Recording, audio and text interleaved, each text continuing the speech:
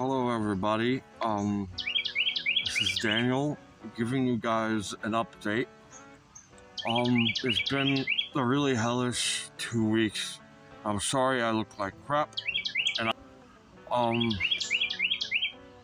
so the bad news is they discovered a very fucking rare blood clot in my sinuses.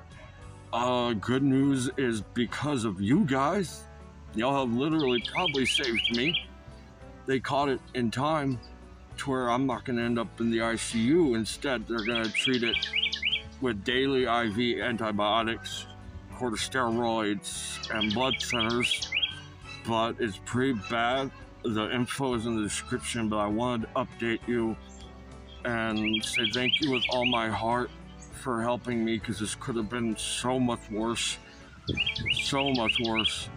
And this is pathetic. It's like a never-ending trial through hell. But if anyone is still able to assist, the information is down below. Every bit of help is appreciated.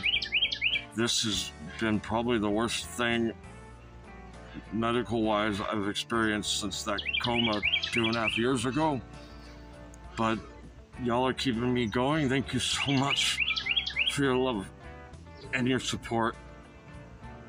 It means a lot. So thank you, and I hope y'all are having the best day possible. Thank you.